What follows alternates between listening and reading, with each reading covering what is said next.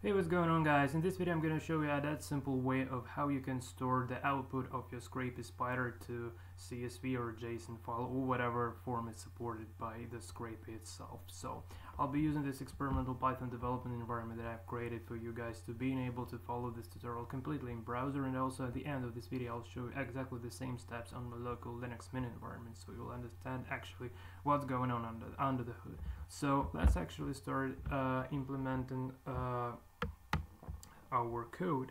So first let's grab this kind of example snippet code from SCRAPY documentation and just paste it right over here. So just try to run the code. Nothing happens because we didn't yet specify the crawler process. So in order to be enabled running this code from within the Python script, we need to say simply from scrapy.crawler import crawler process, and then we simply need to create the instance of crawler process. So I say process equals crawler process, and then process dot crawl and the name of our spider. So in our case this is quote spider, so let me just grab this name quickly and paste it here, and then simply say process dot start.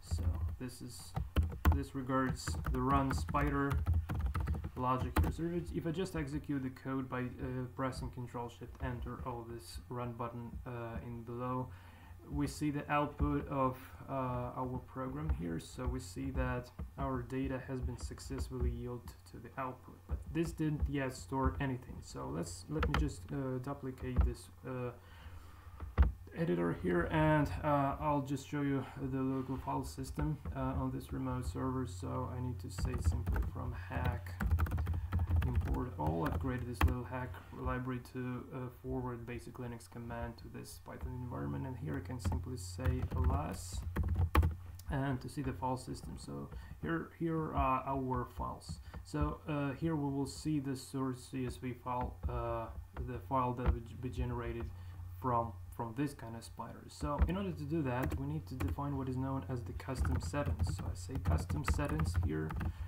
and the custom settings is the type of Python dictionary, and here we need to specify a couple of parameters. So the first one would be called the fit format, and here we'll specify, well, let's start with the CSV basically, and also the feed URI, and this would be the file name that the scraper is supposed to write data to. So let's call this quotes.csv, and I just run this code one more time.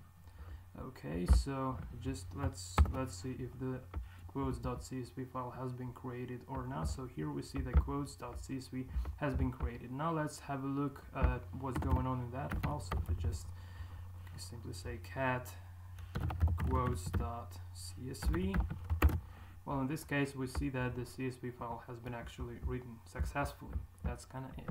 Now let's try to play around with somewhat the other formats. So let's try JSON here. So this would be the file called quotes.json, and I just run it one more time, and now let's see quotes.json file instead. So here we have our file in the JSON format, and also let's try to do the same using the XML format as well. So XML quotes.xml, just run again. Okay, and here quotes.xml. So here we have the XML version of our output data. And now let me just quickly show you absolutely the same at my local environment. So just quickly grab the code, and no, not to the videos. I need to go to desktop basically, and I'll use this kind of file. So save, and just open my terminal here in the current working directory. So you can see that this is the current working directory, so the files stored would be available over there as well. So okay, we're starting with XML, so we can simply say Python 3 and spider.py and run. And okay, so now we have quotes XML.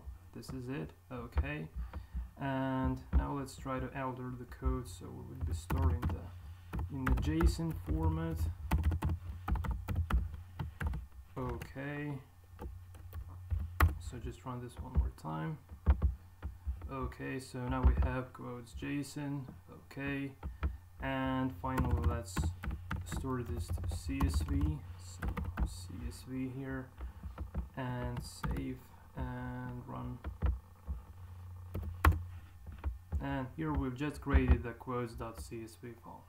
Well, okay guys, this is it for this video. I hope you learned something interesting out of this, and this is from my side. So until next time, and take care.